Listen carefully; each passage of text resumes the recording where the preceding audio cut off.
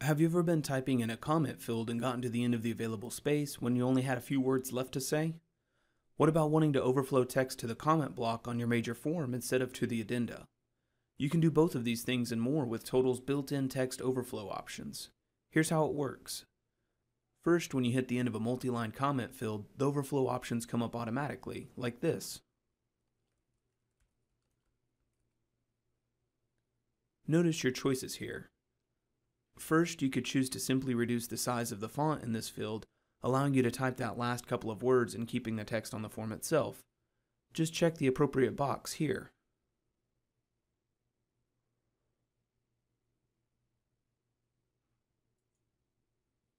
However, if you prefer, you can configure Total to overflow text onto the form's general comment block if it has one by checking this box.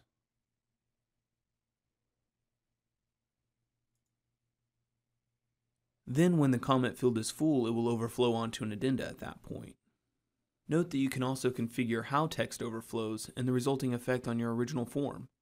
Your three choices are: move all text to the addendum, which moves all of the text to the addenda and leaves the phrase "See attached addenda" in the form field; copy all text to the addendum, which copies what you've typed on the form to the addenda and then takes you to the addenda to continue typing; and do not move text to the addendum. This choice leaves the text on the form and does nothing.